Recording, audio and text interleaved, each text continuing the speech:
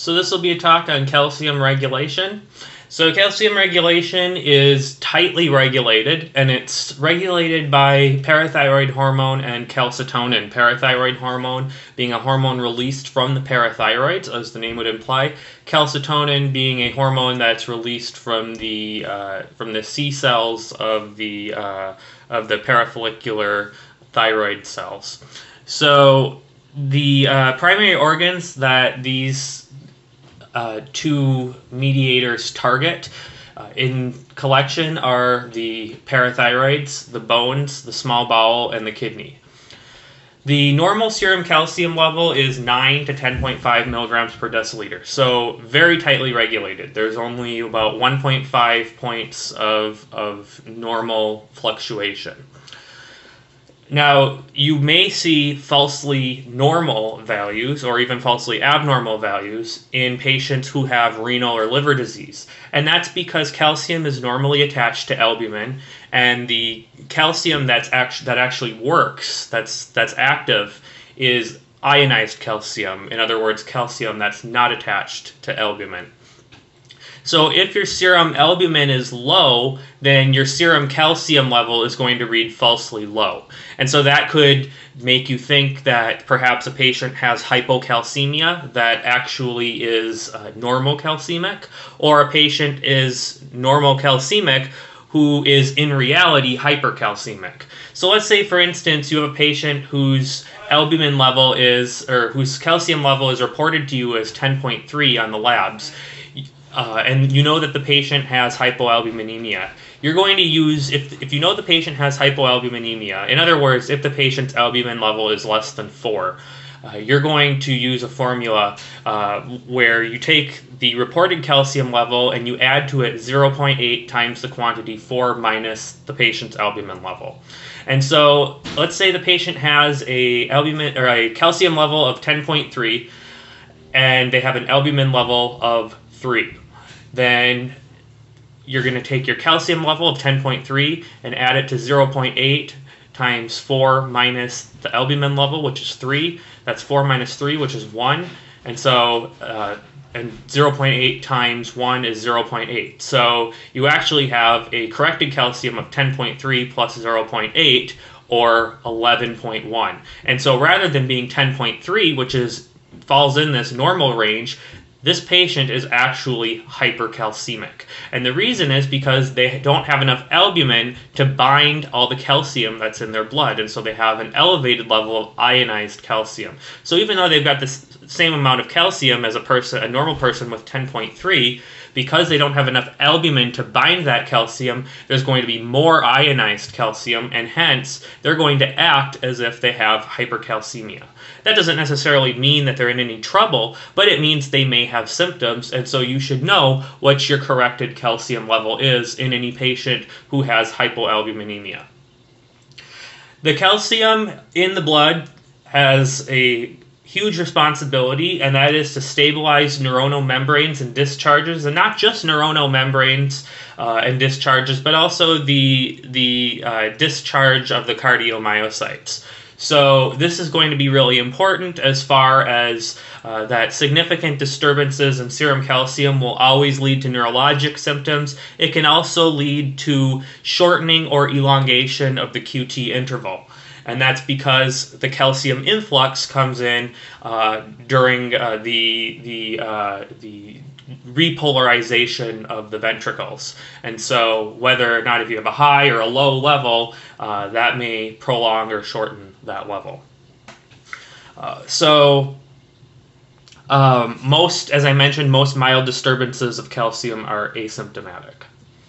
Okay, so this is just a diagram that I made, probably should put these on opposite sides, but you can see here what these hormones do. So parathyroid hormone is going to be triggered and normally to be released when the calcium level starts to get below 9. And parathyroid hormone has a direct activity on the bone. It triggers the osteoclasts to increase activity, which increases the amount of calcium released into the blood. It promotes the release of calcium and of phosphate. So calcium coming back into the blood by reabsorption, and phosphate leaving by way of the urine. And then it also triggers the conversion of 25-hydroxyvitamin D to 125-hydroxyvitamin D, also known as calcitriol. And 125-dioxyvitamin D, calcitriol, is the most active form of vitamin D.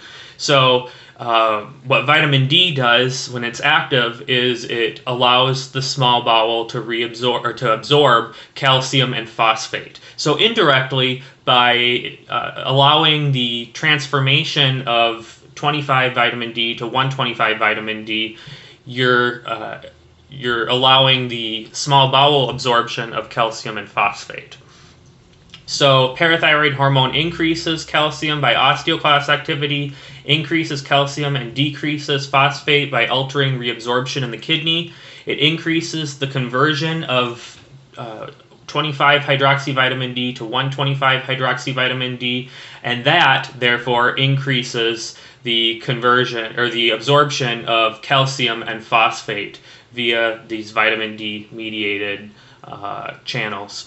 And that's in the intestine. So the net effect is going to be to decrease phosphate and increase calcium. So patients who have abnormally high levels of phosphate, or of parathyroid hormone rather, they're going to have high calcium and low phosphate in their serum. Calcitonin, on the other hand, is released by the parafollicular C cells of the thyroid, and that is in response normally to calcium that's greater than 10.5. And it has three activities. First, it's going to inhibit osteoclast, so it works in the exact opposite way as parathyroid hormone. Second, it's going to reduce the absorption of calcium and phosphate in the small bowel. And third, it's going to reduce the reabsorption of calcium in the kidney. It also has an effect of increasing the urination of phosphate, and that's similar to parathyroid hormone. So the net effect of calcitonin is going to be to decrease calcium in the serum and to decrease phosphate in the serum. However, that's not really clinically important. So really what you should remember with calcitonin is that it tones down the calcium. It decreases calcium in the serum. So PTH increases calcium in the serum and decreases phosphate in the serum, and calcitonin decreases calcium in the serum. Okay, so parathyroid hormone. Normally it's released by the parathyroids in response to low serum calcium. The overall effect is an increase in serum calcium and increase in serum phosphate. So we already talked about this. The effects are to increase activity of the osteoclast that demineralizes bone, releases calcium into the serum. It indirectly increases calcium by converting 25-hydroxyvitamin D to 125-dihydroxyvitamin D. That's going to increase small bowel absorption of calcium and phosphate. And I will note right now that another word for 125-dihydroxyvitamin D is calcitriol. 3, it increases calcium reabsorption in the kidneys directly, and 4, it decreases phosphate reabsorption in the kidneys. So you got 3 places of activity: the bone, the gut, kidney/gut, and kidney. The net effect is an increase in serum calcium, decrease in serum phosphate. Calcitonin, on the other hand, is released by the parafollicular C cells. That's actually in the thyroid. And that's released in response to a high serum calcium. And calcitonin tones down the calcium, so that's a way you could remember it. The effects are going to be all direct. They decrease the activity of osteoclasts. That reduces bone demineralization. It decreases small bowel absorption of calcium and phosphate. It decreases calcium reabsorption in the kidneys. But, like parathyroid hormone, it decreases phosphate reabsorption in the kidneys, increases phosphate excretion. So the net effect is going to be decrease in serum calcium and a decrease in phosphate. But like I said, that decrease in serum phosphate does not happen to a clinically relevant manner. It's very rare. I've never heard of any condition where you have extremely high levels of calcitonin in a primary disease. It could happen in response, but it doesn't happen in a primary disease. So there's really nothing that's going to cause, as far as calcitonin goes, that's going to cause that phosphate to go abnormally low. Parathyroid hormone, on the other hand, can be secreted in large amounts in a primary manner from the parathyroids. That would be primary hypoparathyroidism, and that would cause a significant decrease in the serum phosphate. So what are some of the causes of calcium disturbance? We'll look first at hypercalcemia. So this is anytime we have a serum calcium greater than 10.5 milligrams per deciliter. Far and away, number one cause, you should know this for the test, is primary hyperparathyroidism. So this is just the parathyroid secreting excess amounts of parathyroid hormone without respect to the physiology. Malignancy is another thing you have to be concerned about whenever you have hypercalcemia. You should always make sure you get a good review of systems, because hypercalcemia can be a presenting feature of malignancy. It would be pretty rare, but it can be. So bone demineralization is typically the way that this happens. That's from metastases to the bone, causes destruction of the bone. The calcium gets absorbed into the circulation. With squamous cell lung cancer, you can get it can release a peptide called parathyroid hormone resembling peptide. And this acts similarly to parathyroid hormone. The result of that is going to be simulated hyperparathyroidism. Familial hypocalciuric hypercalcemia is a hereditary condition. It's quite rare. However, what you would expect to see in this case is a patient with a high end of normal or elevated calcium in their blood and a low calcium in their urine. Typically, these patients are asymptomatic and we don't need to treat them, so this is just good academic knowledge. Thiazide diuretics can cause hypercalcemia by their diuretic effect, so look for that in the patient's chart. If you're working with a psych patient, bipolar patient, look for lithium as part of their treatment. That can also cause hypercalcemia. Hypocalcemia is a serum calcium less than 9. And the number one cause is hypoparathyroidism, typically after surgical removal of the thyroids. The parathyroids are lodged very intimately in the thyroid tissue, and so it can be very difficult to avoid dissecting the parathyroids when you take the thyroid out. Some surgeons are pretty skilled and can manage keeping them in, but they can accidentally be taken out. So if the thyroid is removed for one reason or another, be vigilant for hypoparathyroidism.